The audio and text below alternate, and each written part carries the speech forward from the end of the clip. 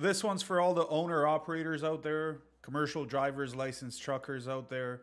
Are you thinking about leasing onto a smaller trucking company that you found off of whatever, Reddit, Facebook, wherever that may be, Instagram?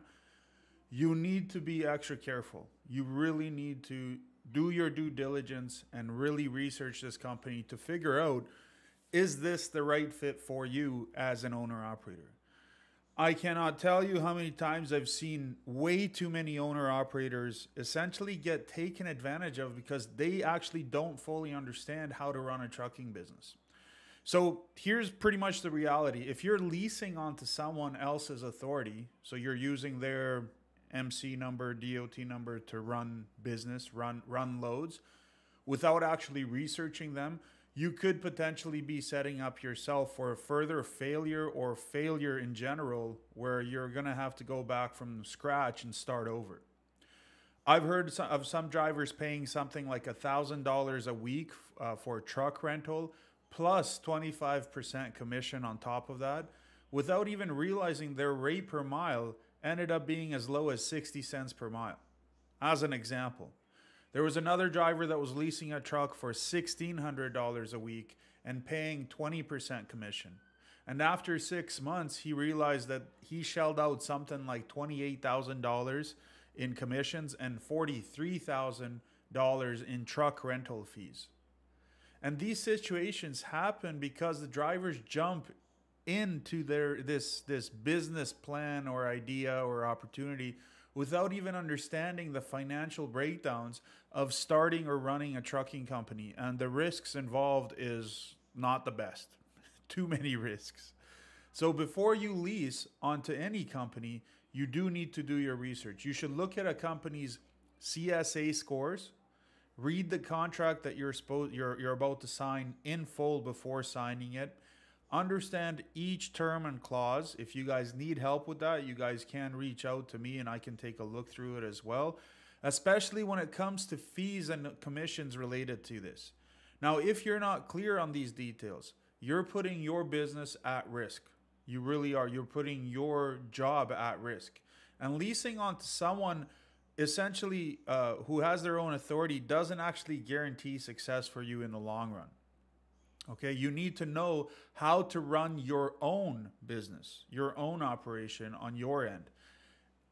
If you don't do this, you're going to end up working for no money or cheap rates or cheap revenue while someone else is actually making profits off of your back.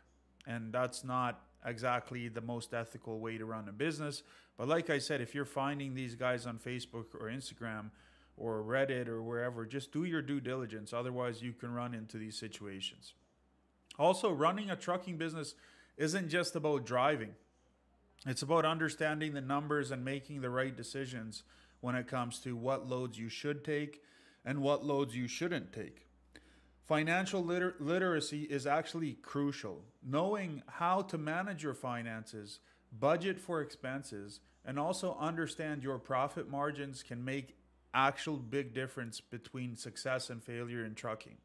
If you're not sure, take the time to learn about what you're committing to.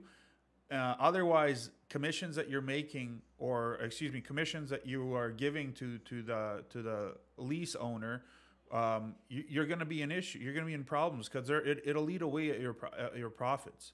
You'll actually make a lot less money than it looks like on paper when you're first taking a look at the contract. You're going to say, "Oh, this looks good." You sign off on it, and because you didn't look at the fine print, you end up getting, a really bad. I want to use correct terminology. Really low, really bad rates, okay, or revenue or profits. Also, I've seen drivers who've been in this industry for over 30 years. And initially when they started, they also did make mistakes by not fully understanding the financial aspects of the trucking business. But once they took the time to learn about budgeting, managing expenses, negotiating better rates, their business turned around and they actually ended up growing their trucking business. Only then can they be successful, or you can be successful in an operation with multiple trucks under your own authority. And I always emphasize the importance of financial literacy to new drivers. And it's not just about driving. It's also about running a business. And also, if you're trying to build a trucking company off of rentals, and the whole 9 yards, just rentals, you might actually have to think twice about this, because it'll be a very difficult path forward to success in this business. Okay? If you guys have any questions, please write it down in the comments. If you have any horror stories you want to share with the community, write it down in the comments. Subscribe to the channel, and we'll catch you on the next video. Good luck to everybody. If you guys need any questions answered, hit me up in the descriptions email that I'll put. Thank you.